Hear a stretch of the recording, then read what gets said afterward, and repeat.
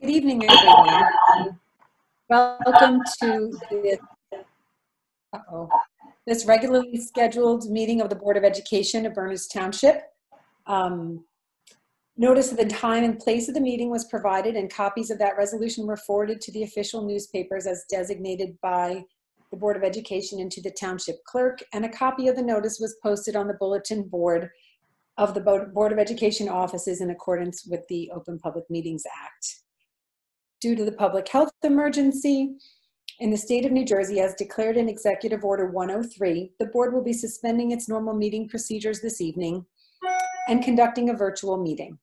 Directions for accessing the virtual public meeting were posted on the district website, www.bernardsboe.com. These same directions were also posted on our intended but unavailable meeting site. We very much welcome input from the public. Because this is a virtual meeting, public comment will be handled as follows.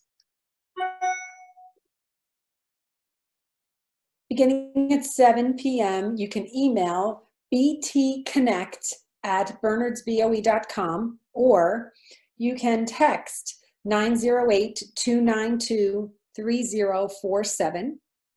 Use public comment as the email subject or the start of the text message. Indicate your first and last name and your address. This is required for your public comment to be included. Please keep your comments to a maximum of approximately 3 minutes if they were to be read aloud. No public comments will be accepted after item 20, board forum of the agenda, when that begins. Okay, so our first item will be the student representative. Is Jimmy here? Hi, if you just give me 1 second, running into an issue real fast. Okay, yeah, so everything's pretty good. Kind of weird to think that it's like almost, it's June at this point. And, you know, today we had a meeting with Ms. Hudak, who's here, and some of the other administrators. And, you know, it was like, I guess, eye-opening to see the level of, you know, like confusion and level of like bureaucracy involved in terms of planning anything when the directions from every single level of government are constantly changing.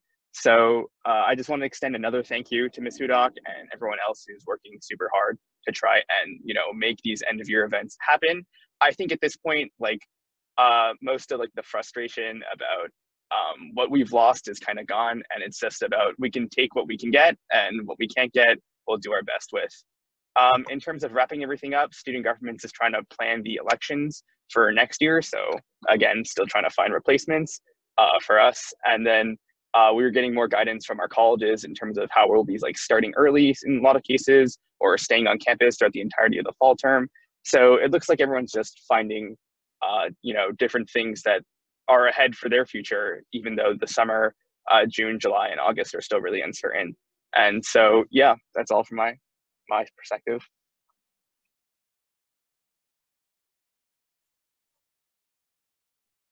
Thank you, Jimmy. Our next item is to acknowledge the 2019-20 Teachers of the Year. Thank you, Ms. Gray. So yes, we're very pleased this evening to be able to acknowledge our Teachers of the Year from each school. I know that we had one teacher who unfortunately wasn't able to join us for a last-minute emergency, but I would like to share. I don't know if Mr. Sampola is on the call. I'm trying to double check. There he is. I would like to share the opportunity with Mr. Sampola to at least make the announcement of the name of the Cedar Hill School Teacher of the Year. Mr. Sampola? So at Cedar Hill, we are very proud and happy to announce that Mrs. Linda Knoll-Camper, one of our third grade teachers and seasoned teacher as well, been with Cedar Hill and Berners Township for a long time, is our Cedar Hill Governor Teacher of the Year. Congratulations, Linda. Thank you, Mr. Sampola. So just one other comment. I'm sorry to jump back to the IT for a moment, but please remember, if you're not speaking, to be muted. If you happen to have another computer that's turned on, you may need to mute that one as well. We're having a little bit of an echo problem, but it seems like that might have just gotten better. So thank you if you just muted. We're doing the best we can with a large crowd here tonight. So with that said, thank you, Mr. Sampola, and congratulations to Ms. Noel Camper. Next up, Dr. Oliver is going to make our announcement for Liberty Corner School. All right, good evening. This year, Liberty Corner School's Teacher of the Year is Mrs. Tricia Bubnowski. Mrs. Bubnowski is currently teaching kindergarten and has taught in the Berners Township School District for 20 years. Prior to teaching in our community, she taught 3rd grade in Maryland. Mrs. Bubnowski is adored by her students and our families within our community. She is truly a team player and goes above and beyond for our school. Her influence goes beyond just the curriculum she is responsible to cover, as she has taken on lead roles in our school, such as the Special Days Committee. This group of dedicated staff are responsible for helping to organize school-wide activities and assemblies. Our Golden Guest Day and first ever Buddy Brunch are events and examples of Mrs. Bubnowski's dedication to our school. One of her colleagues wrote, "There are many reasons she is deserving of such an honor. The first and foremost is her belief in doing what is right for children. She is passionate about her students and her teaching, making sure that each child gets what he or she needs to grow, not just academically, but also socially and emotionally." Mrs. Bubnowski states, "I am honored to be a teacher, having a noble profession with the opportunity to impact children. I value them and hold their education in the highest regards. It is my goal to meet their individual needs of each student so that they can reach their highest potential. School should be engaging and interactive learning experiences where students build positive relationships through character education. Students should be encouraged to take risks and work independently to build self-esteem. I encourage all of my students to be actively involved in their learning process, and I encourage them to enjoy and explore the world around them. I work to develop a positive and trusting relationship with each child. My philosophy is student-centered, with a classroom that is loving, nurturing, supportive, and meaningful. Our world is constantly changing. I too need to be an ever-changing teacher, adapting my teaching style, lessons, and activities to ensure that my students leave my classroom prepared. I want them to end kindergarten with a love of learning and to be confident to take risks. I'm inspired by Judy Blume, who wrote, 'Our fingerprints don't fade from the lives we have touched.'" Congratulations, Trish. You really do deserve this wonderful recognition. Congratulations. Thank you very much. I'm beyond honored. Thank you. Well, congratulations, Tricia, and thank you, Dr. Oliver. Next up, Ms. Hosney for Mount Prospect School. Good evening. And I pinned our Teacher of the Year video so I could see her right in the middle of my screen, so I'm very excited. I'm very pleased to announce Mrs. Laura Tonzatich, who is our Teacher of the Year. She holds a bachelor's degree in psychology from Loyola University in Maryland, as well as an MAT degree from Fairleigh Dickinson University. Laura began her teaching career as a 4th and 5th grade teacher in Springfield, New Jersey several years ago, and then enjoyed some time at home with her young family. In 2014, I happened to actually be talking to my neighbor, and I said, "I'm really in need of a teacher. Do you know anybody?" And she said, "Actually, I do." And lo and behold, fate just allowed her to join our school, and she was delighted to receive an offer to join the Mount Prospect Elementary School as a 4th grade teacher. Mrs. Tonzatich is a very highly respected member of the school community and is an outstanding teacher and educator. She's intelligent, dedicated, caring, and very motivational. Her lessons are creative, engaging, and dynamic. Her incorporation of technology as a motivator and instructional tool and for assessment purposes are unparalleled. Her positive attitude and love of teaching and children are reflected in the outstanding quality of the program that she maintains at Mount Prospect.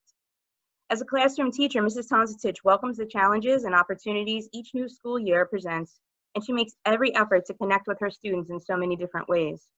Mrs. Tonzatich believes that incorporating social emotional learning into her daily practices helps to build her students' character and provides them with the skills to meet academic challenges. She is a leader and a role model in our school, serving on numerous committees, opening her classroom to her peers, and just always coming up with the best idea. You always think outside the box, and Mrs. Tonzatich always has those ideas. She's thankful for the friendship she has made with her fellow staff members and attributes a lot of her passion for teaching to the support she receives from her administrators. Mount Prospect School has a positive atmosphere and is filled with talented, dedicated educators. She is truly honored to have been selected to represent such an amazing community as this year's Teacher of the Year, and I'm so honored to give her a parking spot so close to mine. Congratulations. Thank you very much. Great honor. Thank you.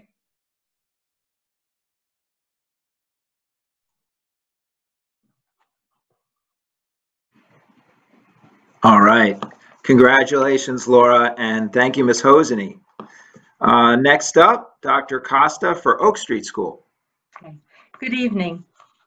Miss Melanie Sacchi is a first grade teacher who has been teaching at Oak Street School for 8 years, and the staff and I proudly recognize her as our Teacher of the Year. She is respected by her colleagues, parents, and administrators.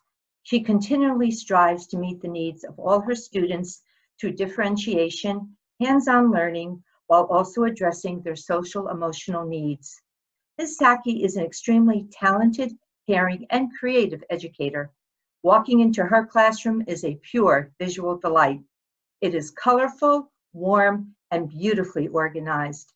It is so welcoming for anyone who visits her room. Her students thrive in the classroom atmosphere that she has created. Several years ago, she introduced flexible seating in her classroom, which has helped to create a very student-centered learning environment. Her colleagues recognize her positive attitude and eagerness to help and lend a hand. They also acknowledge her willingness to take on many initiatives over the years that have helped to improve the school community and beyond. Her dedication to teaching has even taken her to Honduras each summer, where she continues to inspire other teachers and students with her talents. The following quote truly describes Ms. Sacchi. It takes a big heart to help shape little minds. Throughout her years of teaching, Ms. Sacchi has lovingly shaped so many young minds with her commitment and passion for teaching. Ms. Sacchi states, "I aim to build my classroom on a foundation of respect for ourselves, our classmates, our teachers, and our environment. Through this strong foundation, I hope my students feel loved and safe, and therefore are engaged in their learning. It is a priority of mine to help my students feel empowered by the simple choices or the ample choices they are allowed to make regarding their own learning. Flexible seating provides my students with the power of choice and therefore instills a sense of responsibility. Furthermore, I promote strong values and empathetic, kind actions through a focus on Stephen Covey's 7 Habits of Happy Kids. It is of utmost importance that students leave my first grade classroom not only more successfully academically, but well-rounded, happy, and confident." Congratulations, Melanie. Thank you so much, Dr. Costa.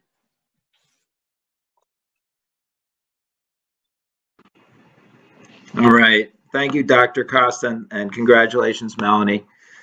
Mr. Teresi for William Anna Middle School. Yes. Good evening, everyone, and congratulations to all of the Teachers of the Year joining us tonight, and certainly all of the retirees as well. This year's William Anna Middle School Teacher of the Year is one of our school counselors, Ms. Lori Thompson.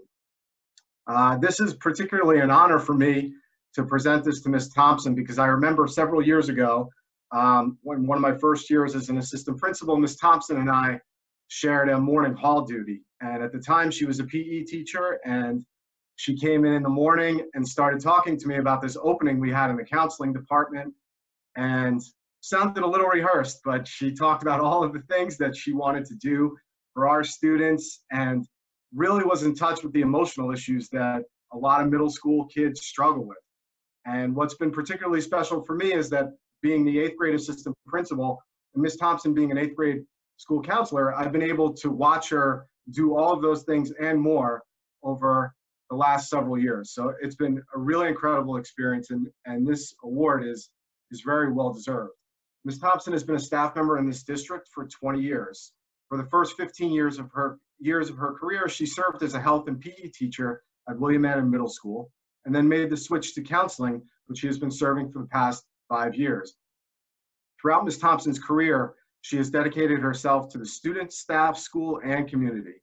She is actively involved in school activities, a resource for her colleagues, and a compassionate ear for her students. Ms. Thompson prides herself on helping others, whether it be as sounding board or lending a hand. She has a calming demeanor that makes people feel safe and at ease. Ms. Thompson states, I've been in both a teaching and counseling role at William Annan. While each of these positions presents different challenges, connecting with students has been at the forefront. Adolescence is a confusing time period in young people's lives. To be able to help them navigate life's challenges, help grow and discover who they are, and provide a safe space to be their true selves have been the greatest rewards. Lori Thompson, congratulations on behalf of all your colleagues at William Annan. Great job. Well deserved.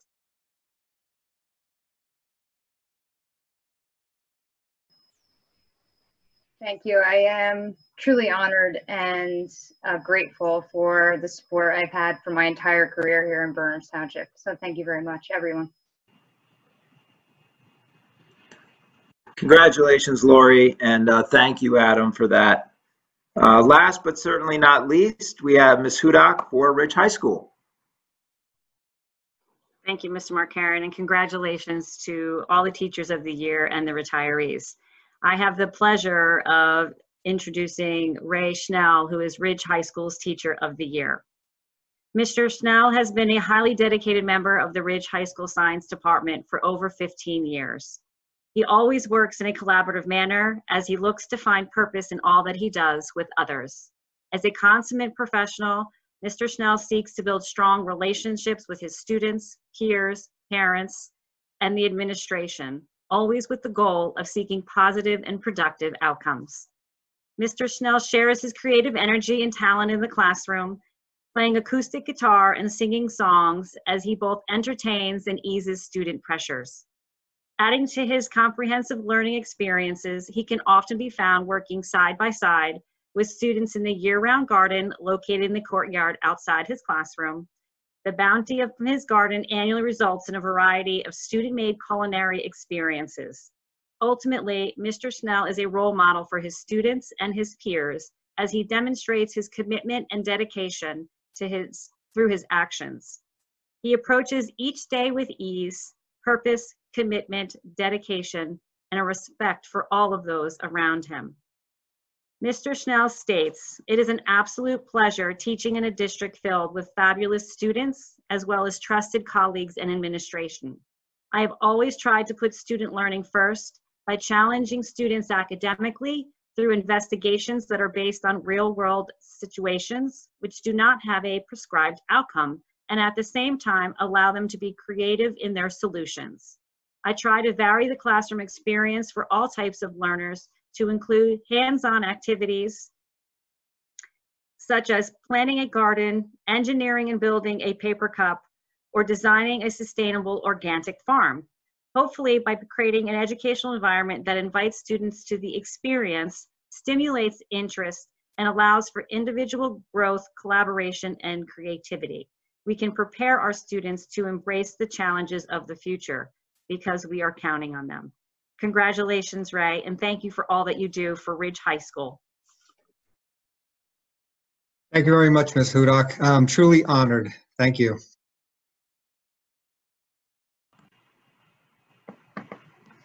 Congratulations, Ray, and thanks, Karen.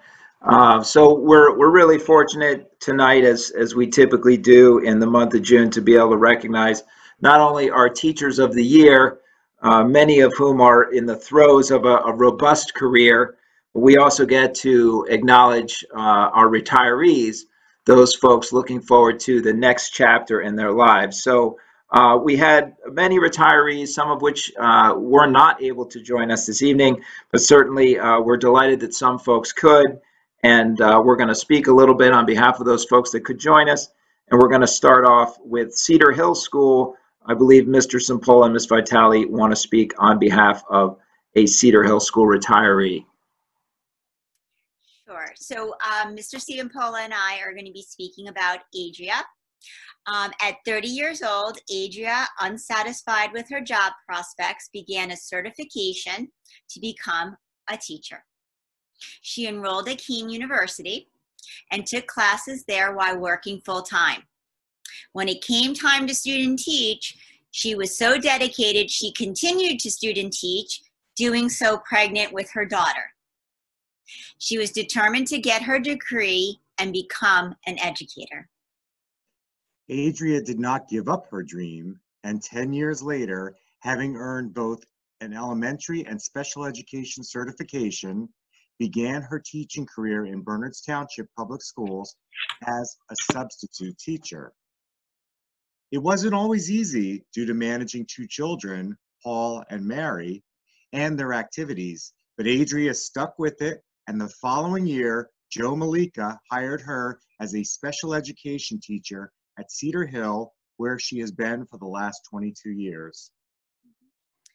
Adria has worked in every grade level from kindergarten, 1st, 2nd, 3rd, 4th, and 5th at Cedar Hill. She's worked in the resource room, in-class support, as well as What I Need, our WIN intervention program for Gen Ed students. She was the special ed teacher who brought RAS Kids and Reading A to Z to our district through her desire to find an online platform that talked and motivated and engaged struggling learners. Now that platform is in all K-2 buildings and students have access to. Thank you, Adria. She continued her education at College of St. Elizabeth in Morristown, and there she earned her Master's of Education in the year 2007.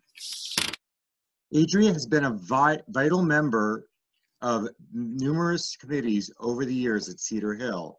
She has served on the Crisis Management Team, Technology Committee, and the Professional Development Committee. For many years, Adria co-led the Sunshine Club with Fern DeMeglio. One of the special ways a teacher, and particularly a special education teacher, reaches a student is just being there. Being that reassuring presence, standing by when a student is stuck or stumbling. We asked some students about Mrs. DiGregorio. Their message was uniformly unanimous. I especially like this one because I could never pronounce in my 18 years with Adria her last name. I appreciate Mrs. D because she is always helpful and kind. You always helped me when I was frustrated. I appreciate you for helping me with my writing. I appreciate you because you are always there when I need help. I appreciate you because you helped me with my math every day. I appreciate Mrs. D because she is funny. We also asked teachers about Adria and they had equally kind things to say as well. Adria has always been a huge supporter of the 5th grade team. One of her favorite memories of Adria is how she took time to get to know each and every student in the classroom at the early stages of September and October. The teacher started noticing she would come into the classroom during project morning time and began pulling each student to the back table. She interviewed the students to get to know their favorite color, animal, food, family life, and any activities that they enjoyed. She did this to make a true connection with the students. It really showed how much she cared to get through the whole class and learn about each student personally. Even though she came in only to select few to assist as a special ed teacher, the whole entire class thought of her as a teacher in the room that they could go to for support, assistance, and guidance. A true co-teacher at heart. Another colleague wrote, Adria has always been such a dedicated and hardworking teacher. She believes in each and every one of her students and tirelessly works to help them reach their fullest potential. In addition, Adria has been on the Sunshine Committee and organized fun events such as the chili luncheons, end of the year parties, as well as making sure everyone in the school feels appreciated. Each year, she has organized the holiday collection for the custodians to provide them with a gift to show our gratitude. I will miss her greatly, but wish her well in her retirement. She deserves to relax and enjoy her family. Adria, we all agree. Your soft-spoken manner, your smile will be missed by Cedar Hill and the entire K-5 special ed department. We will miss the love you have given each and every one of your students.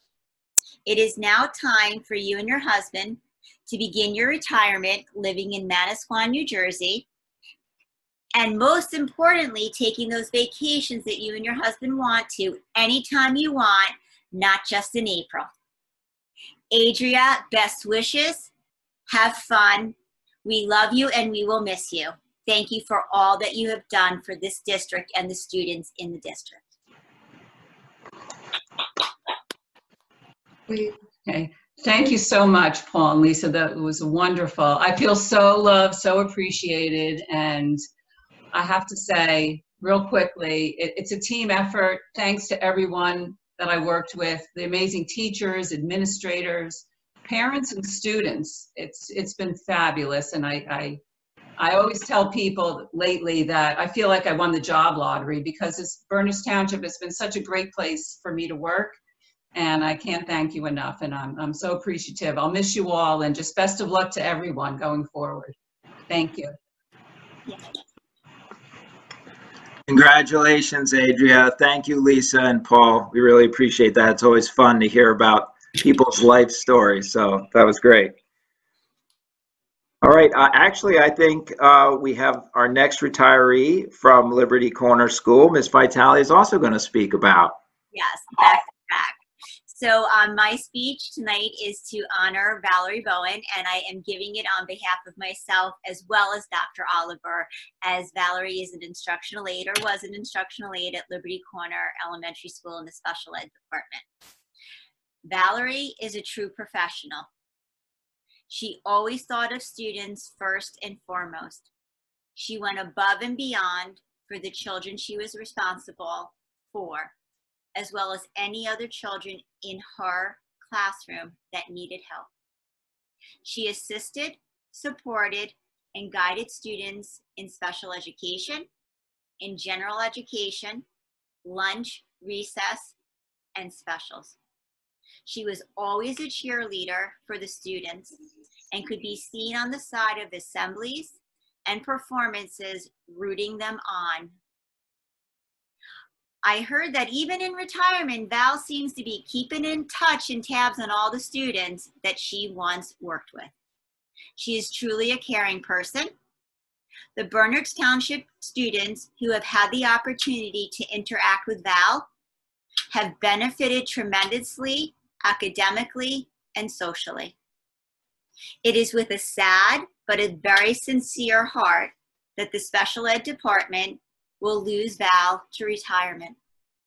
We wish you the most amazing new adventures with your husband, Tom, your daughters, Aislinn and Megan, their children and spouses, and of course, your cutie patootie grandson that's on your lap, I think still, Saul. Have a great retirement. We miss you and we love you. Thank you for everything you've done, Val.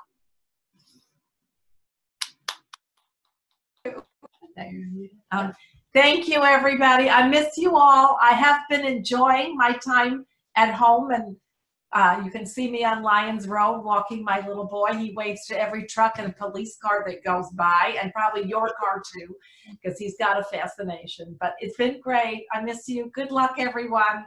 And I still have 3 more birthday parades for the students at Liberty Corner School to go to. That's great. Thank you, Valerie. Congratulations. Thank you, Lisa. Okay, we're going to shift gears over to Miss Hosney and Mount Prospect School. Hi, good evening again. Mrs. Guggenheim, hello. I pinned your video as well. I'm very excited to see you. Mrs. Guggenheim and I go way back. We were teachers together back in 2nd grade a long, long time ago. So it has been my honor to write this and to stop myself from crying. I have the distinct pleasure of congratulating Mrs. Mary Ann Guggenheim on her retirement. Mrs. Guggenheim began her career at Berners Township in 1999 as a permanent substitute and then was quickly hired as a fourth grade teacher. She also taught second grade for many years at Mount Prospect School before returning to grade 4 where she is now. Mrs. Guggenheim came to our district with a plethora of unique experiences. She worked in the Peace Corps in Morocco for 2 years where she taught preschool and worked with young mothers. She then relocated to Kenya and taught grades K, 4, and 5 for 5 years. The summer of her return, we quickly grabbed her up at Mount Prospect where she has spread her love of teaching young children over the years. For over 20 years, Mary Ann worked with students in a whole class, a small group, or one-to-one setting. She worked carefully with staff and other building administration to implement programs for all of her students. Her professionalism and proactive approach to her duties was always greatly appreciated. She shared her love for the environment throughout all subject areas, and especially when teaching her Roots and Shoots mini unit. You always knew when there was dirt falling along the floor that she's gone past. Mrs. Guggenheim taught students how to look beyond their own backyard and to strive to reach their potential in so many ways, especially internationally. Having worked with Mrs. Guggenheim as a teacher and administrator, I can truly attest to her dedication to her craft. She is the consummate storyteller and always has knowledge on any subject. My motto when I needed some type of information was always to ask Mrs. Guggenheim. I always promised that if we had a trivia team, she would be my #1 choice. Her students were always excited to hop into her class each day. She ran to her class with high expectations and with a multitude of love. Her enthusiasm and her tireless work ethic made working with her such a pleasure. She loved working individually with students, especially students who spoke English as a second language. She often became a resource for these students and their families, continuously searching for best practices and new ways to reach even the most reluctant learner. She always went above and beyond the expectations for the curriculum. She was a problem solver and always offered counsel to her colleagues. She's an active member in our school community. She was a member of our school safety team, crisis management, and my most favorite is the STEM Fair advisor. She always got to put all the tables and organize, and that's not an easy task. She would guide students on their quest to get the perfect science project. She's always a willing participant in such things as our pep rally video, school spirit days, and other community building activities. She continued to grow professionally by always attending staff college classes, and she always contributed to the overall school community. She is a role model for everyone she encounters, both in school and outside of school. Her colleagues have said many of the following, many of which we see on her Facebook feed lately, which has been really fun to watch. She's fantastic. She has a great rapport with her students, comes to school events, and has a beautiful warmth about her. Her laugh lights up the room. She's hardworking and dynamic. She has an enthusiasm and love and passion for teaching her students, and it's contagious. Her life experiences make her such an amazing teacher. She's one of the best teaching buddies, and I always look forward to our daily chats and debates. I personally will always remember her connections to students and other teachers. Mary Ann is always the person who would always come through for you no matter what. She was never afraid to be honest or to speak from her heart, even if it means disagreeing with me, but that's okay. I've learned many life lessons from Mary Ann, and I'm utterly thankful to call her my colleague, but most of all, my friend. I will miss you tremendously. I know you will enjoy visiting your beautiful family and spending time with Tim as you travel around the world. And since we kind of live close by, don't mind me if you see me passing your house and waving hello, because I'm truly going to miss you. Wishing you all the best in the next chapter of your life. Thank you, Joanne. That was very touching. I'm really moved. It's been a wonderful experience for me teaching here. I've met so many wonderful people and children and parents and colleagues and administrators, and I'm truly going to miss my time with you all. And it's just been a great experience. So thank you. Thank you. Congratulations, Mary Ann. Thank you very much. Thanks, Joanne. We're moving on to Ridge High School. Several folks are here with us tonight from Ridge, and Mr. Shello is going to speak on behalf of a couple folks. Rich? Good evening, and congratulations to all the teachers of the year and the retirees. It's my pleasure to speak on behalf of two of our high school health and physical education teachers, Siobhan Devlin and Barbara Erickson. First, I'll talk about Siobhan. I wish I could see her on the screen. She must be on the other page. Siobhan joined the teaching staff in Berners Township in 1987 after completing her undergraduate studies at Eastern Kentucky University and her graduate studies at Ohio University. At EKU, Siobhan was a 3-year starting field hockey goalkeeper, serving as team captain and was named Sportswoman of the Year. At OU, while completing her graduate degree, she began her coaching career as a member of the field hockey coaching staff for the Bobcats. In Berners Township, Siobhan has taught in Cedar Hill School and Ridge High School during her tenure. A trusted leader within the department at Ridge, Siobhan has always employed an enthusiastic and positive approach with her students. She often introduces a lesson with her signature welcome, "Good morning, beautiful people," and routinely greets an individual student or colleague with a welcoming, "Hello, sunshine." Siobhan is a strong advocate for a quality health and physical education program and recognizes the important values and attributes that can be developed through her teaching. She has been an extremely hardworking and creative teacher whose care for each student is genuine. In athletics, Siobhan has been an advocate for women's sports and has carried the torch of the pioneers in this movement that have come before her. At Ridge, Siobhan has held numerous coaching positions, including serving as the head field hockey coach for 13 years, the head girls basketball coach, and she also started and coached a girls golf program. Under her leadership, that golf team won 5 consecutive Tournament of Championships. And numerous team members went on to successful careers at some of the most prestigious universities in the country. She has earned numerous Coach of the Year accolades and has been named to the New Jersey Scholastic Coaches Hall of Fame. Additionally, Siobhan has been active as a high school field hockey and lacrosse official and has been honored with the opportunity to officiate multiple state championship contests. Ever proud of her Irish heritage, Siobhan is as competitive a person as one can ever meet. Whether coaching a state championship contest or playing a student when challenged to a friendly pickleball match, Siobhan always has a trick up her sleeve to gain the advantage. But as competitive as she is, she also has a great sense of humor with students, colleagues, and others. Her loud laugh livens up anyone's day. Siobhan, you have made a difference in the lives of so many students. I know that I and so many others as well are grateful for the opportunity to have worked with you. We wish you all the best in the next chapter in your life. At the same time, we're grateful for all that you have done for the kids. Thank you, Dev.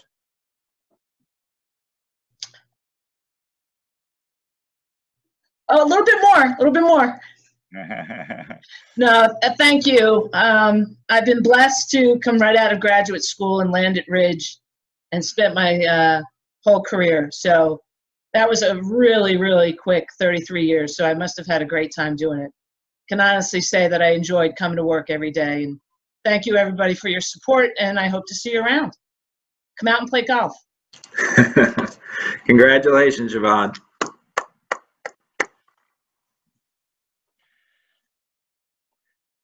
Next, I'd like to share with you a little bit about Barbara Erickson.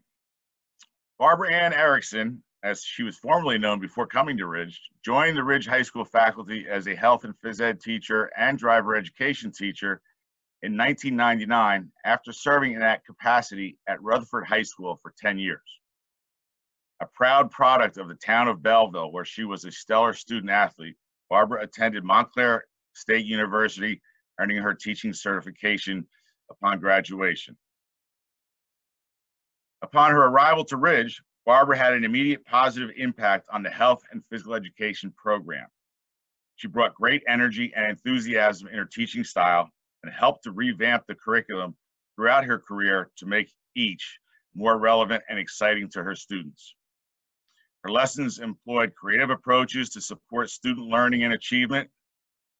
Also, Barbara related extremely well with her students and made them feel truly valued. She believed her chosen field of health and physical education to be the most important subject for students to take in school. Through her teaching, she advocated that having an understanding and appreciation for wellness, lifetime fitness, and activity leads to a prosperous life and enables one to be able to maximize their potential in other areas. At Rutherford, Barbara was a highly successful coach of the women's cross country and track and field teams. She was named to the Rutherford High School Hall of Fame as a result of her success in those programs. But Upon coming to Ridge, there were no openings in the coaching staff in our track and field program at the time. However, the fledgling girls lacrosse program was in need of a head coach. As an advocate for women's sports and given her ability to teach and connect with high school students, Barbara was encouraged to take on the role despite her lack of lacrosse experience. When she took the position, Barbara immersed herself in the study of the game. Under her tutelage, the Red Devils went on to become one of the top lacrosse programs in New Jersey, and in 2012, she was named the Star Ledger New Jersey Coach of the Year and was subsequently inducted into the New Jersey Scholastic Coaches Association Hall of Fame. Barbara has a very high energy level and a wonderful sense of humor. Her boisterous laugh can often be heard coming from her office into hallways near the Ridge Gymnasium. She livens the room when she enters, and her colleagues and students enjoy their interactions with her. A woman of deep faith, Barbara considers two life events to be her greatest victory. The first in becoming a cancer survivor after battling the disease when in college, and the second when she and her husband Brian welcomed their son Austin into the family. Barbara, you have truly made a difference in the lives of so many students over the course of your teaching and coaching career. I have valued your friendship and the opportunity to work with and learn from you. And I have a suspicion that your teaching and coaching career may not be over just yet, but has simply moved to the next chapter. I wish you much health, happiness, joy, and good fortune as you move forward, Barbara. We will miss you.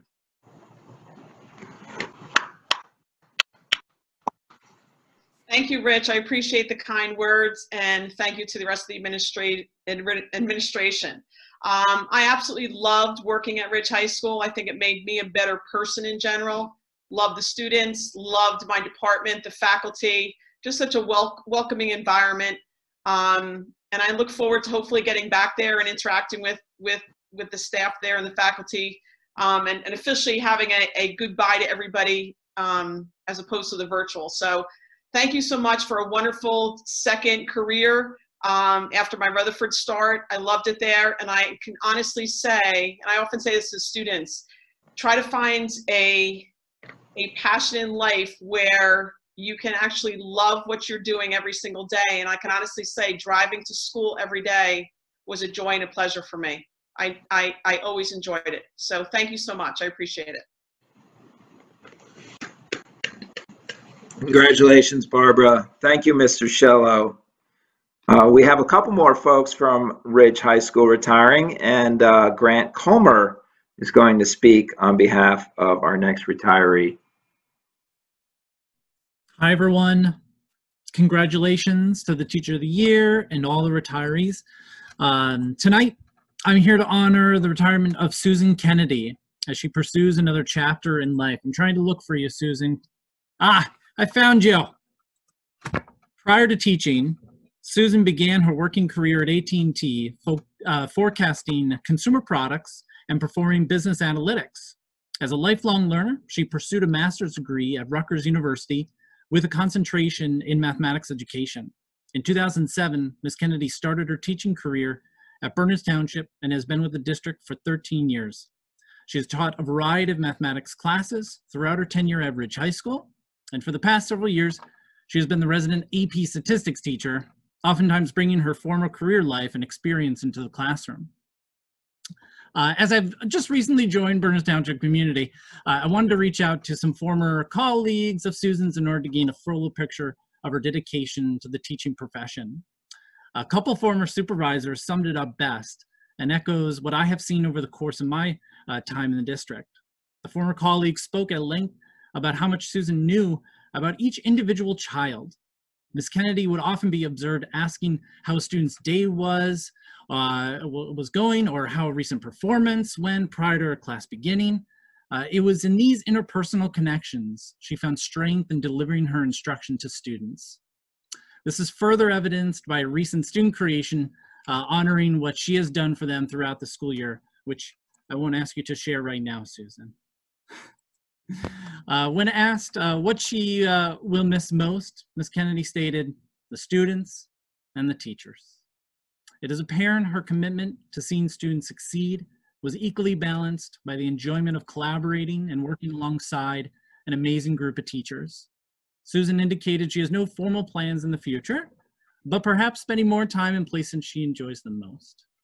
Susan, I sincerely hope this next chapter brings you happiness and enjoyment for the things you love the most. You will be missed.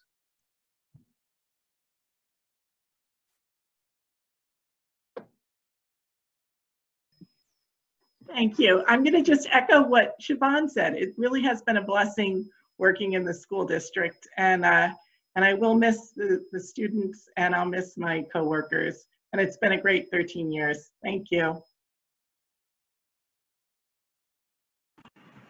Congratulations, Susan. Okay, we have one more retiree from Ridge High School, and Ms. Smith is going to speak on behalf of this person. All right, good evening, everyone, and congratulations to all of the Teachers of the Year and the retirees across the district. Tonight, we recognize Miss Kathy Vanderstad, a now retired professional school counselor from Ridge High School. Kathy's incredible career in the field of education and school counseling has spanned decades, impacting the lives of students and families by the hundreds.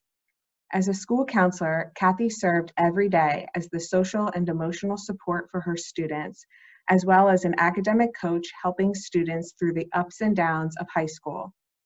Kathy served every day as a post-secondary guide for all of her students in her care as they planned for college and their big next step after life at Ridge.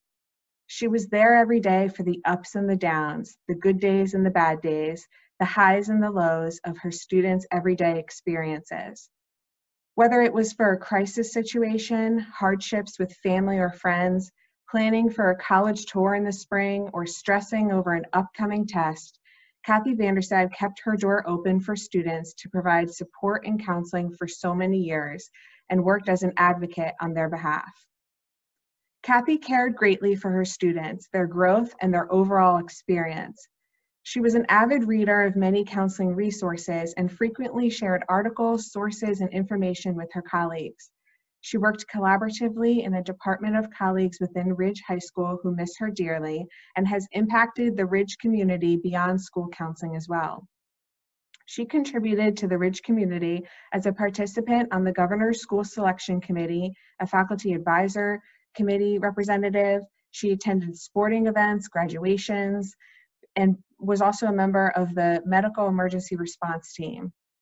She worked as a member within the Ridge Traumatic Loss Team and also was a member of numerous professional organizations such as the New Jersey Association for College Admissions Counseling, the New Jersey Association for School Counseling, and the Somerset County School Counselors Association as well. Kathy is also a talented artist, and she added her touch to our newly renovated counseling suite last year as well, and she shares her artistic talents with her colleagues. She's an avid traveler, and the theme of her retirement party in December was fitting for her. We called it "The World is Your Canvas." Kathy was looking forward to her retirement to be able to relax, refresh, and enjoy her hobbies.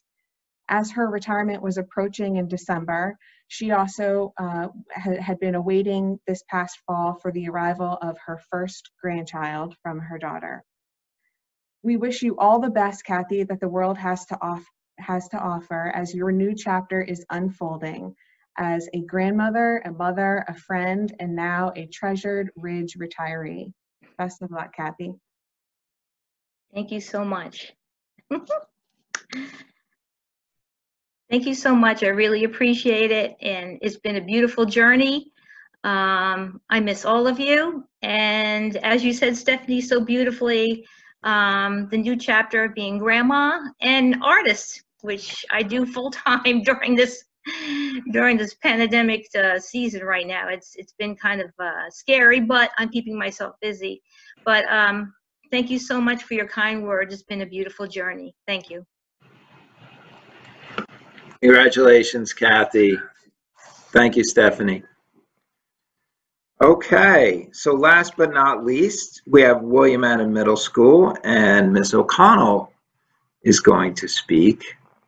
Good evening, everyone, and congratulations. What a wonderful way to end such a crazy year.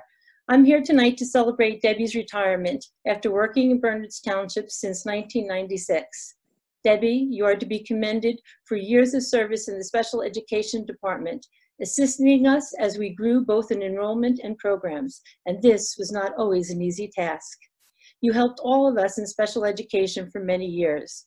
You were my secretary during those first few years as a supervisor, as I began to learn the ropes. Your assistance and guidance was a great asset as I took on the role of administrator in a very busy department. I also remember seeing you quite often at high school hockey games because both of our boys played hockey together before they left for Colorado and the good life. I can also speak for the child study team as I say they miss seeing you each day at Annan and also your daily visits to Ridge. Most of all, we really missed you this year during annual review time. Debbie, I hope you enjoy the next stage in your life and you find new meaning beyond work. Retirement can be the most meaningful years in life. You will get time to spend with your grandchildren, longer visits out to Colorado, and while you and Dan embark upon your continual mission work for helping others. You deserve all the best. May you find it. You truly deserve this time. Good luck, Debbie. Thank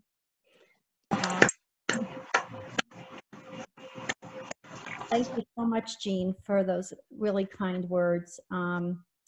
It's hard to believe I've been retired since October. It just flew, as did the 23 years that I was at in Bernards Township schools. I do miss you all too. I want to congratulate everyone tonight as well, but I have to give a special shout out to Siobhan Devlin and Barbara Erickson, who over 20 years ago were my girls' coaches when they were at Ridge in basketball, lacrosse, field hockey, and so you guys will always have a special place in my heart, and I wish you both just a great future and happiness.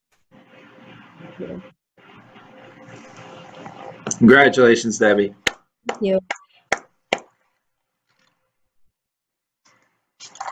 Okay, so I just wanted to take an extra moment to congratulate all of our teachers of the year and our retirees, those of you who could be here tonight and those of you who couldn't.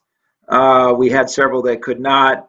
Debbie Len, Judy Ray, Tim Mooney, Mary Centuri, Linda McNally, Sarah Demaray, Ali Savalia, Renee Bakar, Mark Fabio, and Frank Baragi. Maybe you guys are listening or you'll hear a recording of this. So we just want to congratulate all of our retirees, even if they couldn't be here tonight. And for both of our teachers of the year and our retirees, the board does support some gifts for you guys. So I just want to thank the Board of Education for their support. I know that normally when we're able to meet in person, we're able to have some board members present some retirement gifts. I know that they wish that they could do that in person tonight, as we all wish. But I wanted to let you all know that the board is having us mail you your gifts. So for our retirees, you should be receiving something in the mail.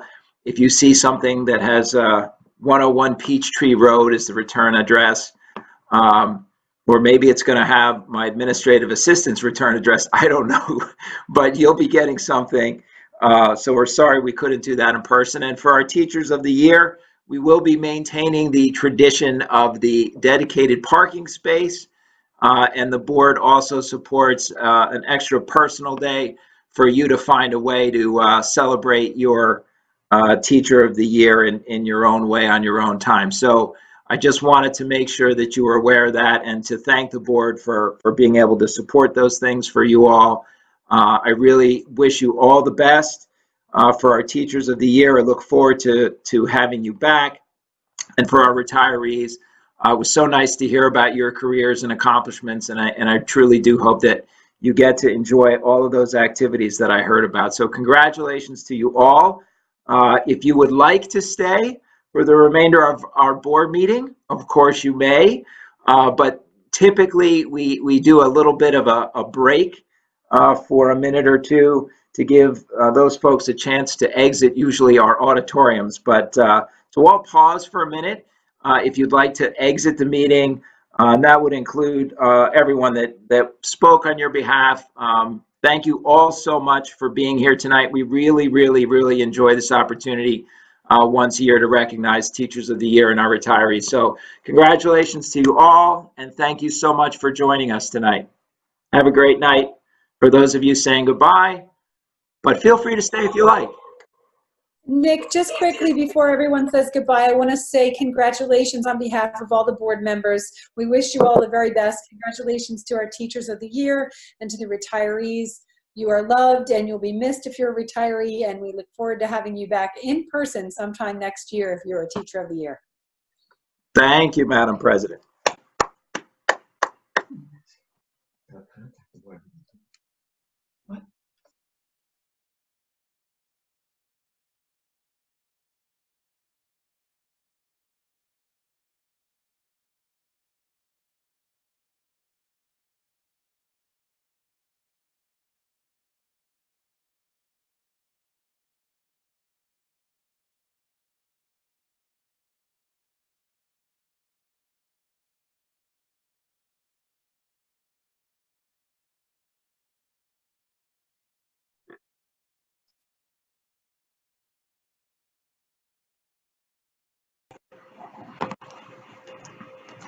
Okay, I think the remaining core, or the hardcore, if you will, are still here. That was really great. Thank you guys all for your support. It really is awesome, the support that you extend our staff, and you can tell from everything that they have to say that they enjoy the privilege of working in Bernards Township. So thank you guys for helping us to celebrate them tonight. And with that, I believe, Mrs. Gray, you wanted to catch up on one thing. I do. If we could please just have a roll call, Mr. McLaughlin. My apologies for not calling for it at the beginning of the meeting. Ms. Beckman? Yes, here. Ms. Schaefer? Here. Mr. Salmon? Here. Mrs. White? Here. Mrs. McCune? Here. Mrs. Wooldridge? Here. Mrs. Korn? Here. Mrs. Richmond?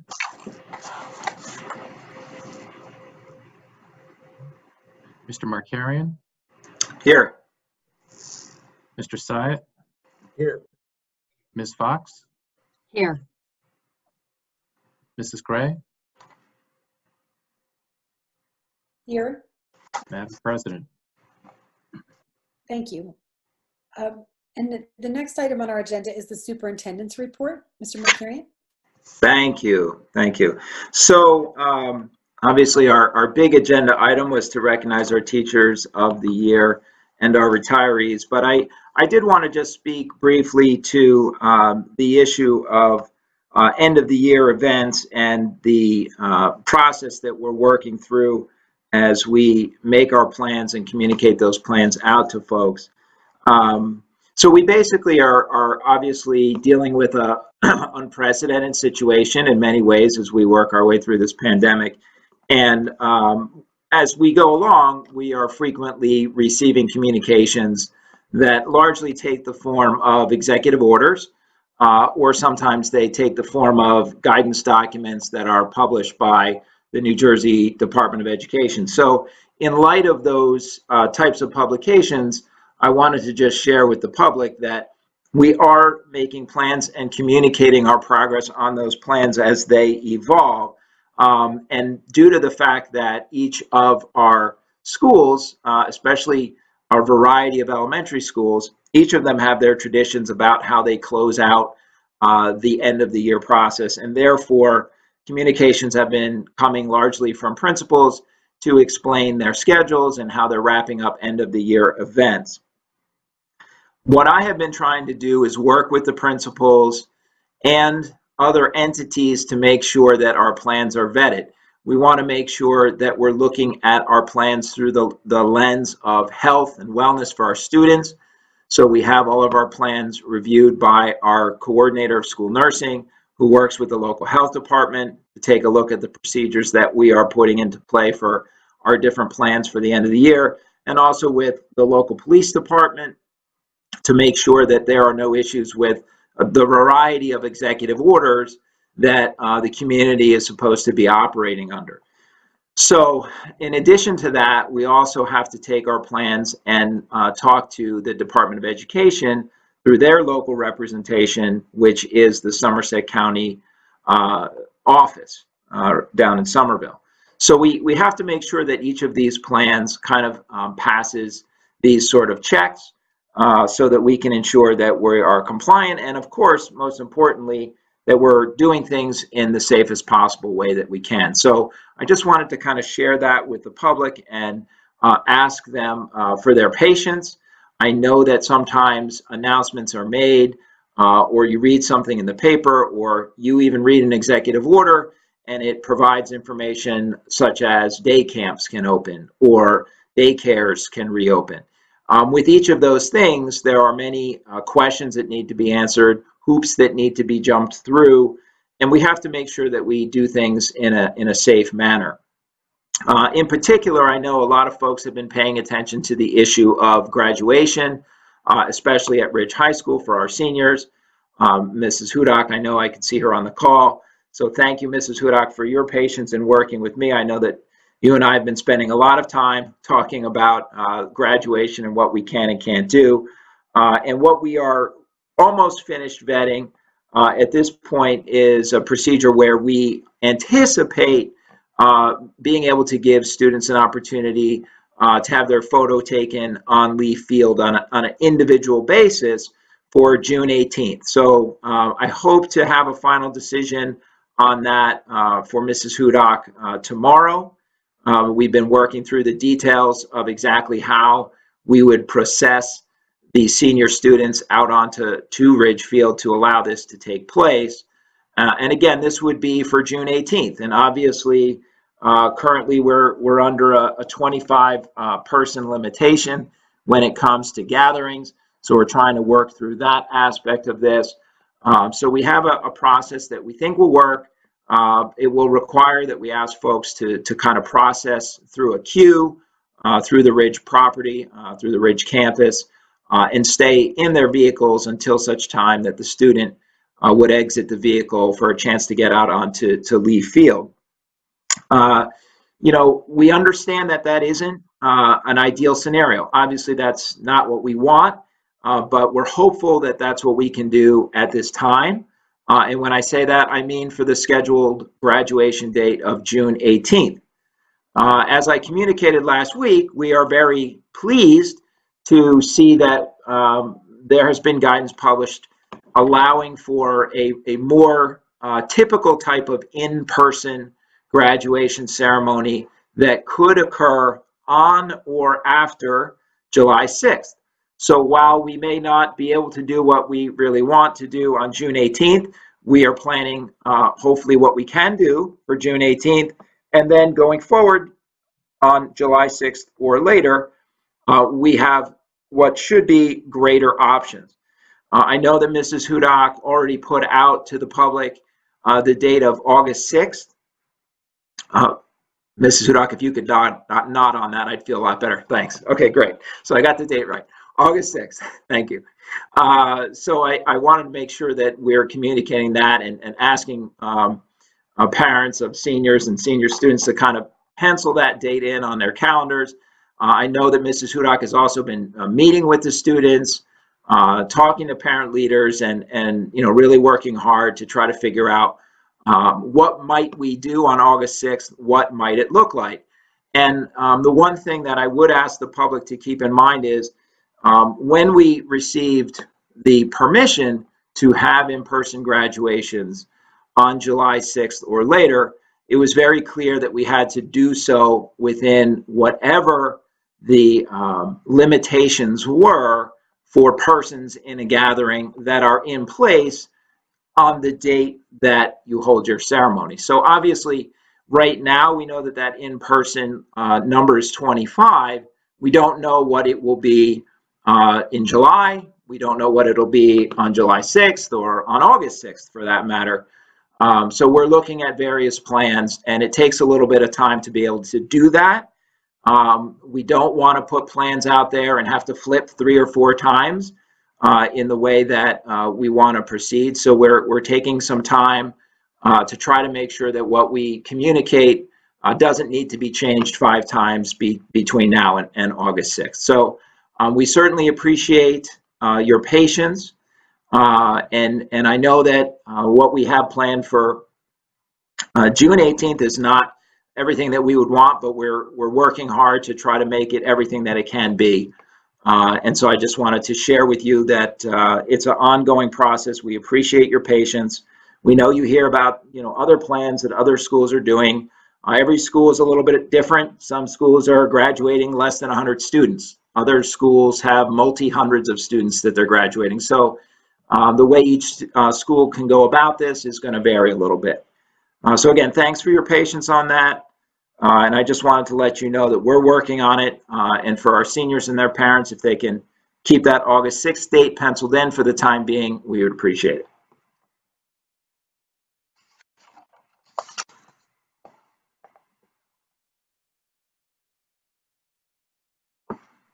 Thank you, Mr. Markarian.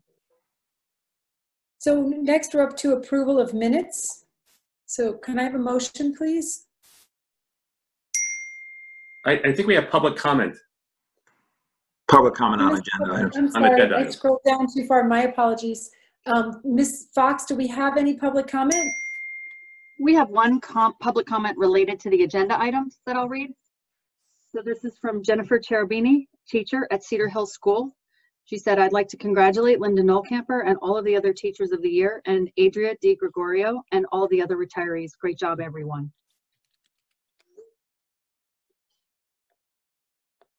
I'm sure that the board and everyone still on the meeting echoes those sentiments.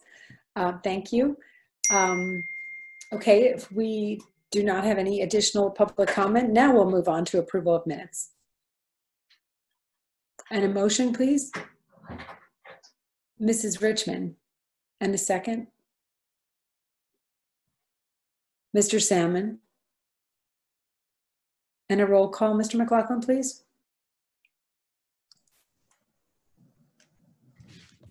Ms. Benton?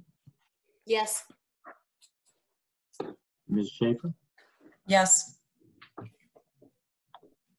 Mr. Salmon? Yes. Mrs. White? Sorry, I couldn't hear. Mrs. White? Yes. Thank you. Thank you. Mrs. Richmond? Yes. Mrs. Korn?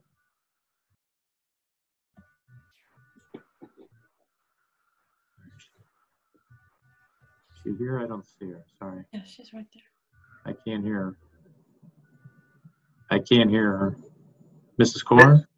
Oh, I said yes, didn't Yes, sorry. Yeah, I think maybe your mute was on. I couldn't hear you. Sorry. Thank you. I? Mrs. Wooldridge? Yes. Mrs. McCune? Yes. Mrs. Gray? Yes. Madam President? Thank you, Mr. McLaughlin. Our next item is the Finance Committee report. Mr. Salmon? Yeah, there's a few items up for a motion, so you want me to propose a motion, or? Yes. Can we have a motion? Mr. Salmon? Then Mrs. White. And if you want to share the details, that would be great. Sure. So the first item is a finances meeting, I think, in a week or two. But so on the agenda tonight, the first item is standing item. The second item is the board authorization to go out for bid for the 2020-21 transportation services contract for the district. Number 3 is the approval of submission of the science lab project at William Annan to the New Jersey DOE.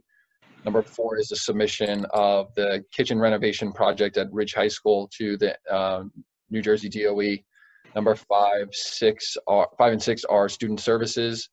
Number 7 is rescinding an item we approved on March 16, 2020, which appointed US Omni as the 403B third-party administrator for benefits. And number 8 is improvement of professional development expenses. Any questions for Mr. Salmon? No questions? Okay, Mr. McLaughlin, then can we have a roll call, please? Ms. Beckman?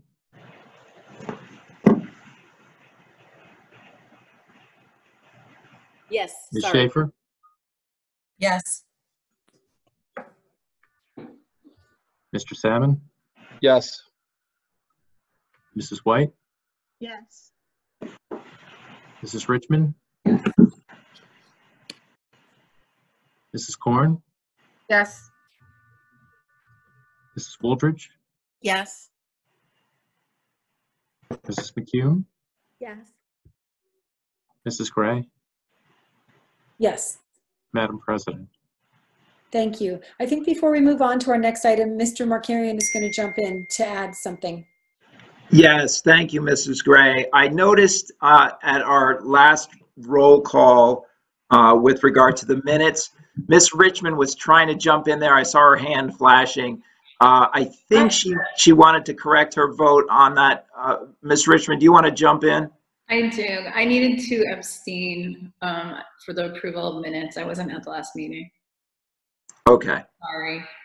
I apologize. I'm having some really bad video audio out of sync. So I can hear people speaking real time and the video is frozen. I don't know what the problem is. So I did not see your motions, and my apologies.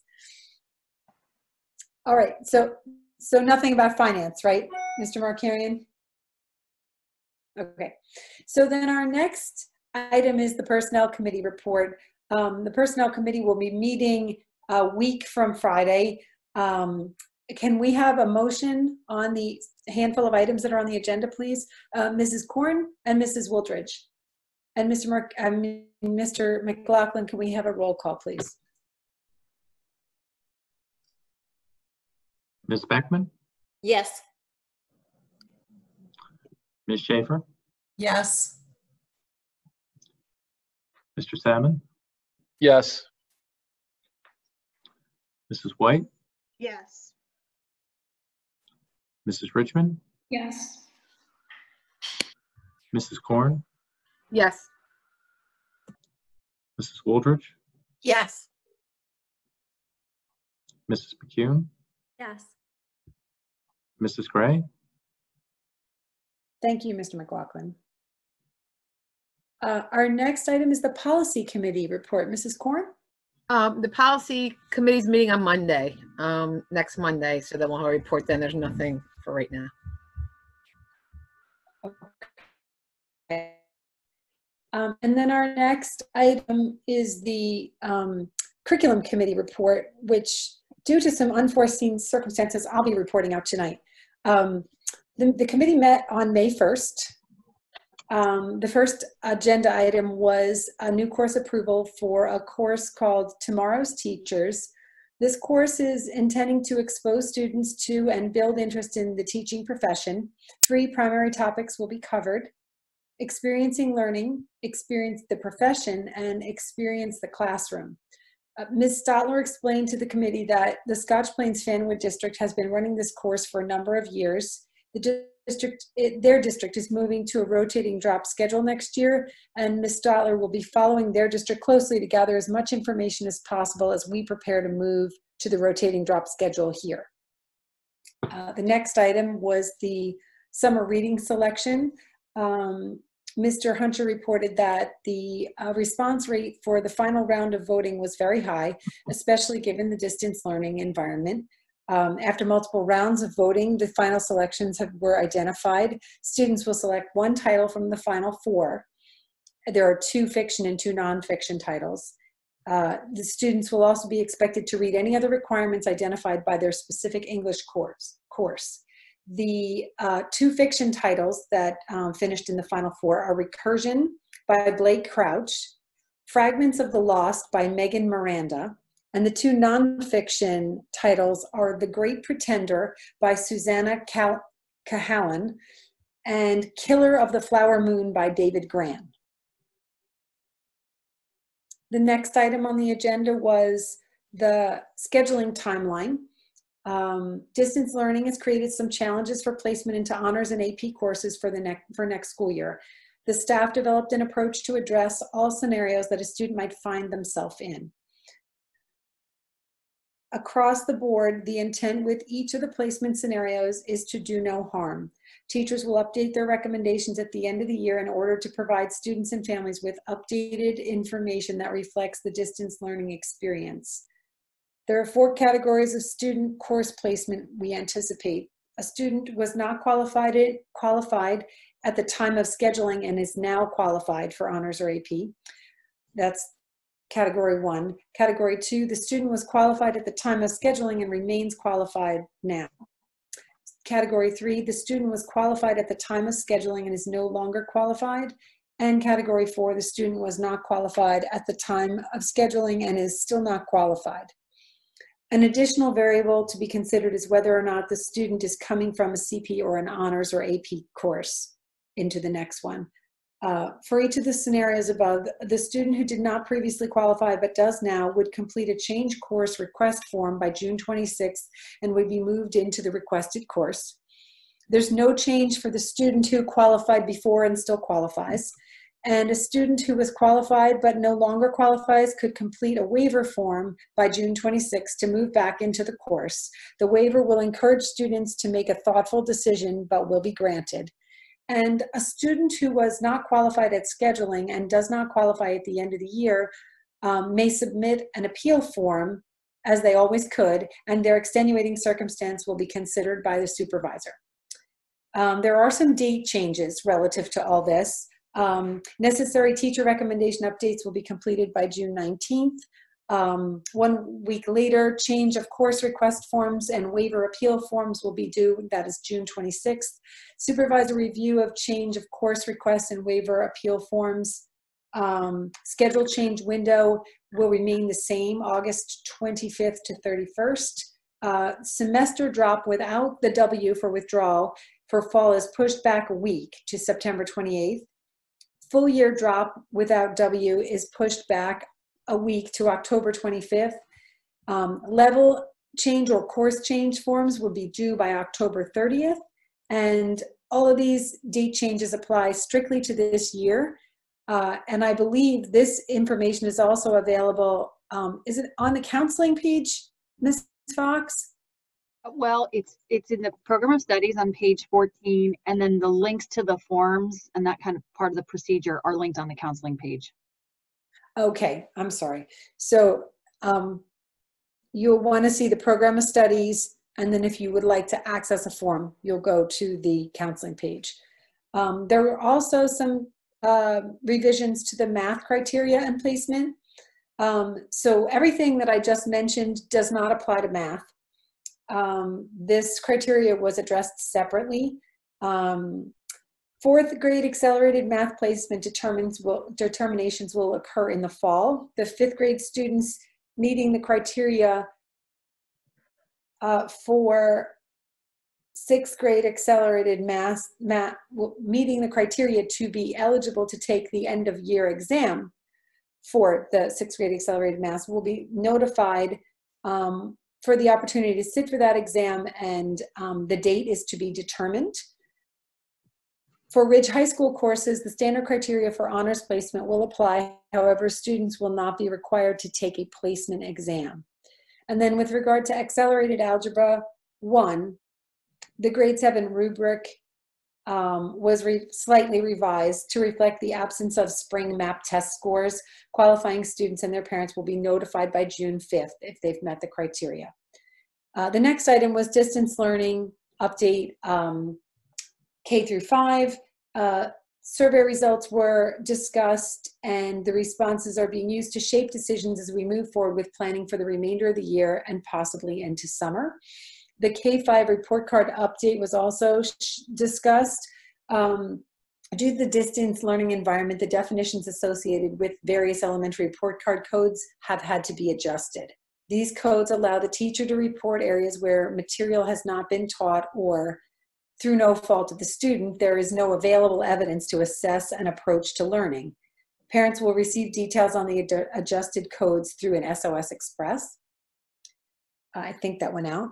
And then the last item was the Comprehensive Coordinated Early Intervening Services, with the very catchy CCEIS acronym. Berners Township normally receives a little over $1 million in IDEA funding. This funding is typically used to pay for out-of-district placement tuition contracts. This year, some changes have been made as to how subgroups are identified for early intervention services. Ms. O'Connell is making her way through all the details. There's a significant change that will have an impact on our district. White is now considered a subgroup, and districts will now be required to complete a disproportionality calculation check on all subgroups. Due to the fact that our student population has a significant percentage of white students, our disproportionality calculation will be high. It is anticipated that we will need to develop an action plan to deliver additional early intervention services to serve the disproportionate population. This change will require that some of the IDEA funding that we receive be committed to those specific services. Ms. O'Connell will continue to follow the developments with this change. The next meeting is scheduled for June 5th. Does anyone have any questions? Okay. Then with no items to vote for, we can go on to the next item, Wellness Committee report. Wellness Committee met on May 21st. We started discussing counseling supports for students. Surveys were administered to counseling staff at the elementary, middle, and high school level to determine the frequency of meetings with students and to have data on the type of general work the SACs are doing. A big focus is getting the staff to have cameras turned on, helping them to feel comfortable, and getting everyone on board with doing live video sessions. Staff in need of support have been identified. Elementary staff have really been pioneers in video recording. They have recorded morning meetings, read-alouds, and personal video messages to students. Mrs. Smith has talked to middle and high school counselors about looking at options for video messaging and hopes to launch these after the long weekend. Weekly counselor letters continue to be sent via email. At the elementary level, individual and group counseling continues, and the focus has become summer transitioning, as it always does at this time of year, to get students set to go off for the summer having had closure. Transition and articulation meetings for 504 IRNS and general ed students for 5th into 6th grade and 8th into 9th grade are taking place. This big focus is departure from the schools. At Ridge, discussion is ongoing about summer, but a lot is still unknown. Curriculum writing days are being set up, especially as daily announcements are made about what school may look like in the fall. How to advise juniors and seniors is at the forefront. Counselors will be getting ahead on college letters of recommendation. This summer, counselors will each spend 1 week writing these letters because the need to submit them is a known factor when so much else is up in the air. So it's best to be proactive and get ahead. Messaging will continue to be about summer opportunities for students. Many programs are moving to virtual online ones, and weekly messages will be a way to push this information out to students. For juniors, College Packet A is due the first week in June as always. The class of 2020 matriculation list will be coming out later as the college commitment day was moved by many schools. The hope is to have compiled the list of post-secondary schools by the end of June. It is possible with all that's going on that students' plans may change, and finding ways to track this information is being considered. Seniors will be asked to fill in a survey on Naviance and indicate their post-secondary plans, as well as provide an email address so counselors can contact them next year. Having these email addresses will help keep track of graduates. The new SAC started at Ridge, and it's challenging to begin this position virtually. Caseload transitioning has been ongoing. Then we moved on and we discussed FaceTime during social distancing. There is district-wide conversation going on about this, and a survey was given and shared that shows kids are still missing FaceTime with teachers. Ms. Fox has put together a spreadsheet by grade level and teacher of what activities are being done and went through the list at a cabinet meeting. It's really a small group of teachers that are not doing virtual FaceTime classes, none at the K through 5 level and only a few at the secondary level, and administrators are working with these teachers to help them. The biggest issue is that since the live classes that are offered are not mandatory, attendance is low. It's not thought at this time, with 3 weeks to go in the school year, that it would be effective to make these live meetings required, but teachers are still being asked to keep adding new things and trying new things out. If we must continue remote teaching in the fall, there could be a different structure and schedule that addresses this issue.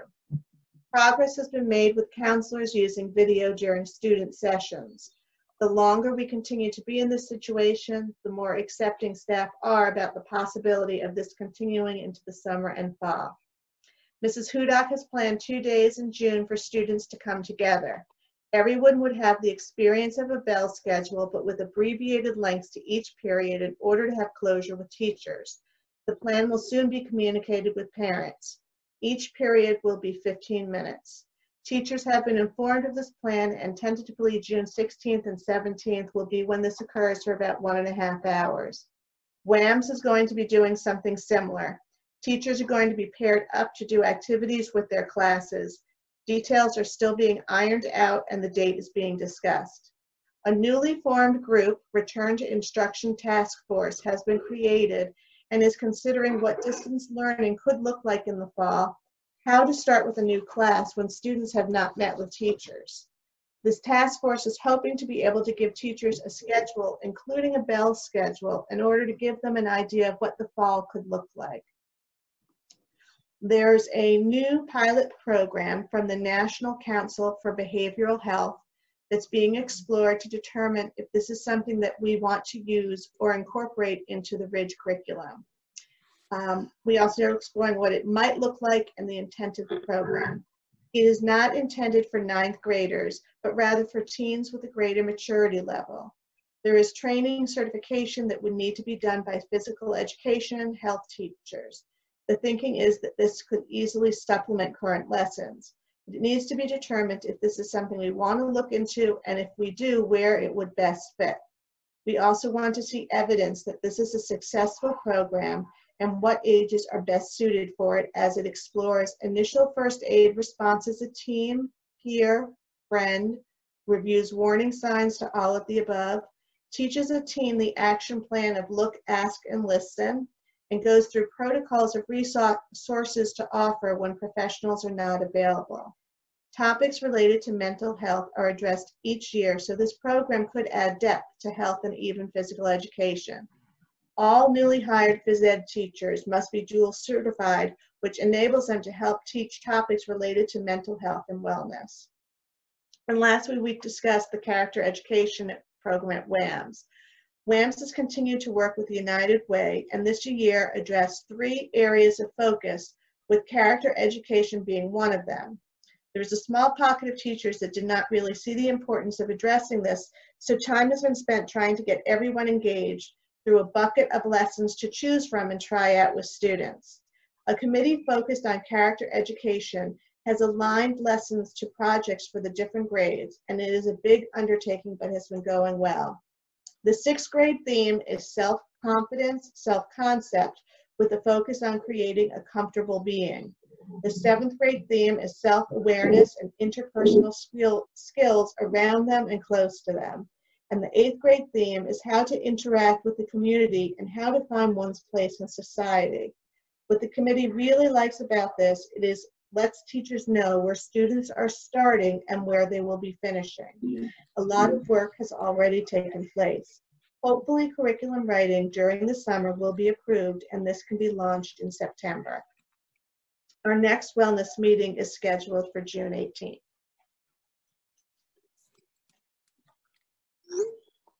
Any questions for Mrs. White? No questions? Okay, thank you, Mrs. White. Our next item is the liaison committee reports. Do we have any? I didn't think so. Wait. Go ahead. Go ahead, Jen. I just had a couple. I had an email forwarded from Caitlin for the Municipal Alliance from the Family Support Organization of 100 Somerset and Warren counties, and they're doing a couple of webinars. I thought it would be nice to mention them. One on June 3rd, it's Navigating Through Grief and Loss. And it's presented by Jessie Bassett. She's the Director of Education for Good Grief, which is an organization that helps with children work through grief. And it's Wednesday, June 3rd from 7 to 8 p.m. and it's an online webinar via Zoom. And you have to register, you have to RSVP to A. Ruiz at fso-hsw.org. And you can probably go to the I'm assuming to the site, to the organization's site to find out more about it at the Family Support Organization. And then there's a Changing Language Changes Perception, and this is also part of the stigma-free they're trying to promote. And it's learn how simple words choices can simple words and choices can perpetuate or alleviate stigma.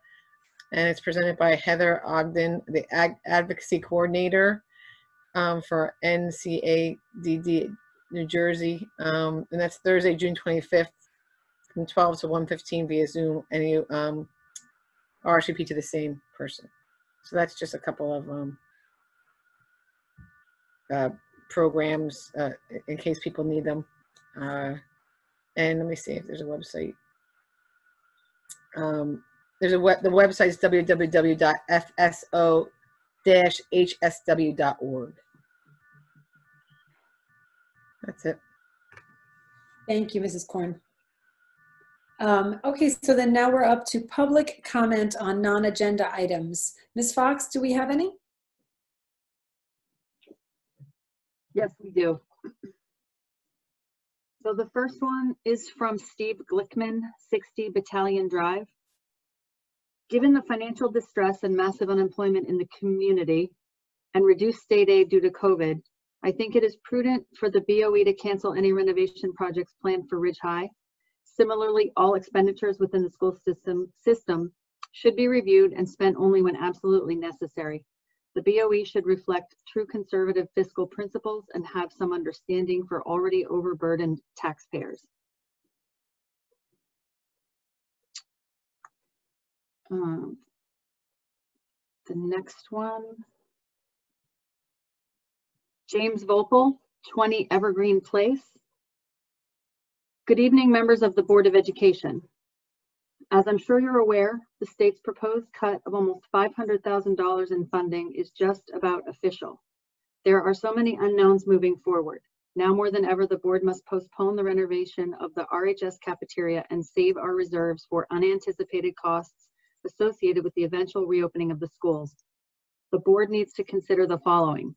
1, possible increased costs associated with reconfiguring classrooms and the hiring of new staff to meet the suggested 6 feet social distance requirement when and if schools reopen. 2, possible increased cost associated with hiring additional staff to cover lunch periods when students have to eat in their classrooms as suggested by the CDC. 3, possible increased cost associated with hiring additional custodial staff.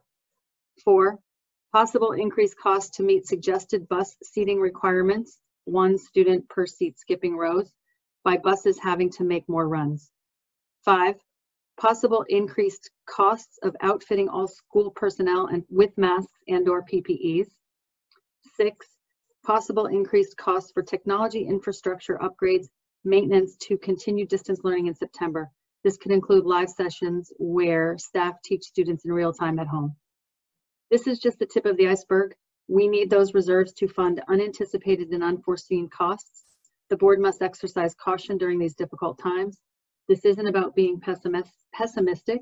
This is about reality and being prepared for what's to come if and when schools reopen. Please show the taxpayers some common sense. Hold off on the renovation of the cafeteria. It just isn't necessary at this time. On another note, I'd like to thank the teachers for their dedication to distance learning during the pandemic. Although the teachers would have certainly preferred to be in the classroom, and the students too, they adjusted and made the best of a bad situation as best they could. Thank you. And there is one more. Paul Merrick, 58 Independence Drive, Basking Ridge. A few questions. What type of planning are you doing for the new school year starting in September? I'm assuming you'll be working up 2 different scenarios. First, in-person learning with new procedures and safety measures in place, and second, distance learning. When do you expect the plans to be complete, and when will you be sharing them with us? Can we get textbooks for the next year? Since kids have extra time this summer, they can use the textbooks to prepare for the next school year. It looks, I think Paul Merrick just sent the same comment in a second time. So that is all of the comments at this time. Thank you, Ms. Fox. Mr. Markarian, is there anything you'd like to comment on at this time? Sure. Thank you, Ms. Fox. My apologies to Mr. Glickman and Mr. Vopel. Those comments were probably related to the 2 finance agenda items related to the science labs at Annan and the kitchen renovation at Ridge. That was not Mrs. Fox's fault. I missed that, the connection to the agenda. So those could have been presented under public comment on agenda items. So my apologies, gentlemen. So just with respect to those comments and the agenda items, I just wanted to highlight that the 2 agenda items are not an award of contract. They are procedural requirements associated with putting the applications in for the projects. And as we've discussed, I think that the board will make a good decision when we're fully aware of our circumstances prior to awarding any contracts with these projects. But certainly it's a point well made that there are other expenses going on associated with the pandemic situation, whether it be technology needs, cleaning supplies, and the like. Certainly things that we probably have not even conceived of yet, which brings me to the second topic raised in public comment with regard to the planning. And absolutely, we have already begun to plan for in-person, and certainly we can share that some measures are currently underway, largely associated to the hygiene in the buildings and trying to improve the capacity to keep things cleaner, not only with the cleaning regimens, but also with the supplies that are in classrooms for students and teachers to use. And I know that Mr. McLaughlin has been diligent in working on this. It's an ongoing process that takes time in terms of the installation and procurement of the various pieces of equipment. So some things are a little simpler to install and a little bit easier to obtain, and other things take more time. But the goal has been to install paper towel dispensers in all the bathrooms that are touchless, to install soap dispensers that are touchless throughout the bathrooms, and to install hand sanitizer dispensers that are also touchless in all the classrooms. I know that some dispensers were already being placed around the buildings in various general locations even before we left in March. The other project that is a little bit more challenging in terms of procurement and also installation involves touchless faucets in all the bathrooms. Some of them have touchless faucets already, but the majority of the bathrooms don't have that. It's a little harder to get those materials and it takes more time to install them. So that project will be longer in coming, but certainly our goal is to at least get it started over the summer and hopefully finish, but we can't promise that right now. We're still in the coordination process for that particular project. So some things already in place, and those are just some measures, not to say that that's everything. But we are planning on the hope, of course, of being back in person. And as Ms. Fox made known through the Wellness Committee report that you might have heard a little bit about tonight, we are in the midst of a return to instruction task force to take a look at what would it look like trying to get back. And our first step actually is looking at what it would mean to be out completely in the fall, meaning that we were to continue this same distance learning scenario that we're in right now. And so that's our starting point. How would we do things differently if, in fact, we had to open up without having students in the schools? In terms of the timing of when we would be able to share that information, certainly we'd like to have some draft ideas, maybe within a month's time frame or so. But we know that we're also looking for information. And we're trying not to put things out there that don't make sense.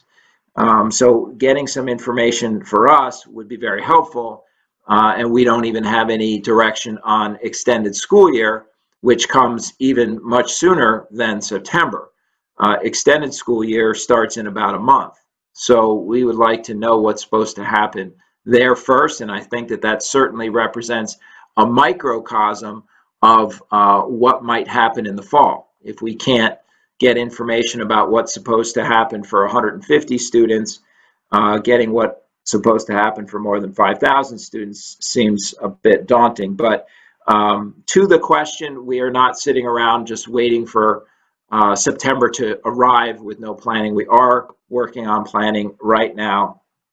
And again, it's difficult when there's no goalpost set.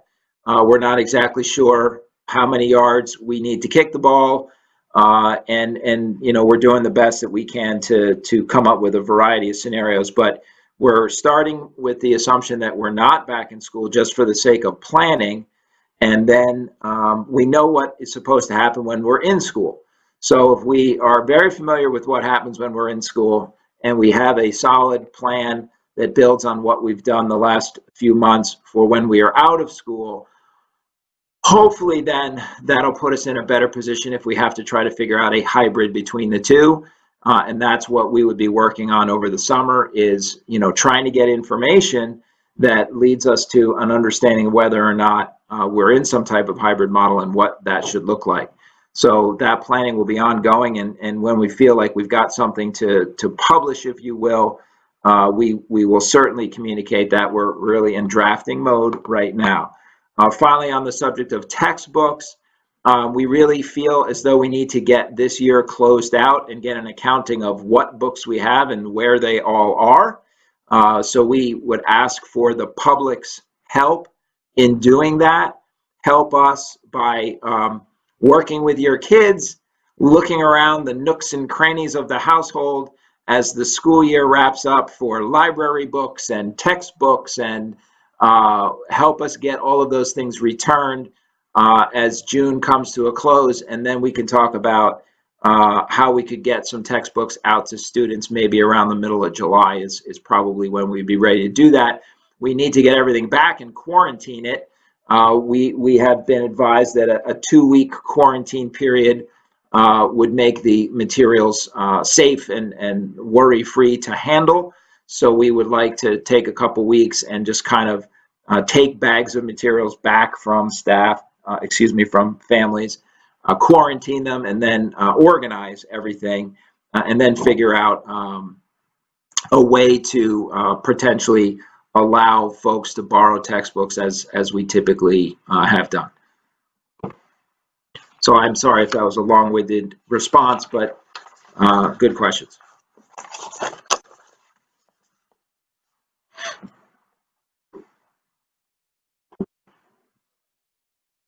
Thank you, Mr. Markarian. Our final agenda item is board forum. Do any board members have anything for board forum? Yeah, just really quick. I want. No. I do. I just really quick. I just have one little thing to say. I just want to quote the guidance from the governor real quick. And his quote was, "Sometime between now and a reasonable amount of time from now, you'll get guidance." So I can understand the frustration that our administration has, because that means nothing. That's like saying like that. I mean, come on. I mean, that's ridiculous. So that was a quote from our governor on our guidance for graduation. So I feel for trying to plan anything. It's almost impossible to do when that's your guidance. So, and it's frustrating to me because it's almost it's disrespectful to people trying to actually do something, to give that when that's your quote. So. I have a couple Anyone items, else? I guess, that I forgot to mention before. I was fiddling around with Zoom in the passenger seat of a car, so I apologize for not being able to capture everything.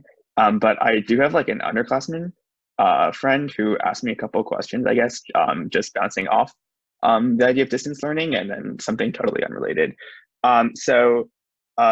Like, I guess there's a lot of like disparity right now in between like teachers' teaching styles and you know, like the activities they do, the like way they cover the content. And I think that distance learning, I guess, can you know, make this like disparity between teachers even more distinct. I don't mean disparity, I guess, in like a bad sense, but more in just like differences as a whole. So I guess there's been like a request to just generally like kind of loosen you know, like the standards or like the need for sameness between curriculums, when I guess like the structure of how students meet will still be very different if we are in an online capacity in some form in the fall. And then also another related subject on like the regularity of Zoom meetings. Some teachers have Zoom meetings like every single day they like can, every like A day or every B day, while others are more infrequent, like once every 2, 3, or 4 weeks. So I guess just like, I think that they wanted, I guess, a little more like attention brought to that issue, and just in terms of how, I guess, like to reconcile the difference between teachers and make sure that everyone's learning the same thing, which might be more of a problem in the fall. But again, I know we don't really have many plans for there. And then the last thing I wanted to bring up, I guess, before I said there wasn't really that much like going on in the past week or so. In hindsight, reflecting, I guess, there is a little bit more to add. I think if you look at the things that are like happening in the world right now, a lot of students have become concerned and are doing their best to bring awareness to issues of structural racism in our society as a whole. And I think part of that is just critically evaluating everything, I guess, you do as an individual and like as students, as teachers, as professionals. So I don't think like, I think that our district does a good job preparing students to be activists and to stand up for what they believe is right. But I think part of that just means like critically evaluating everything we do and ways we can improve in the future. I guess we are like a predominantly like white institution. And so I guess just more awareness. And I know some other students are uncomfortable with their like teachers or administration.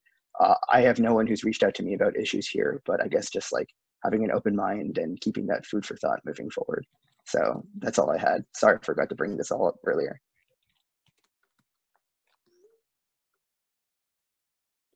Thank you. Anyone else?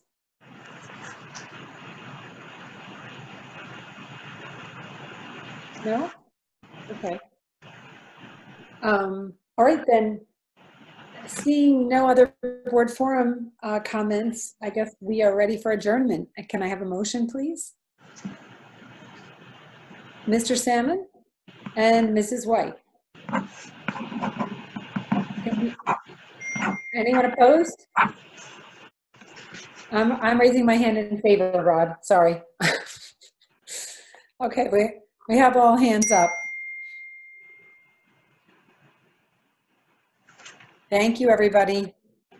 Thank you. Have a good night. Have a good night. Thank you. Bye-bye.